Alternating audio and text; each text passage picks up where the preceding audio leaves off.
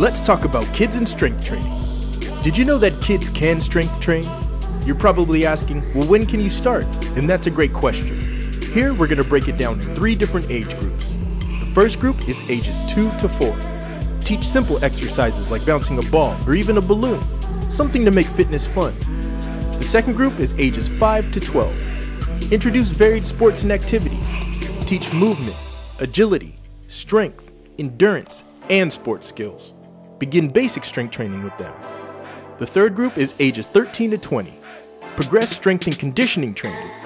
Emphasize socializing, self-esteem, and consistency.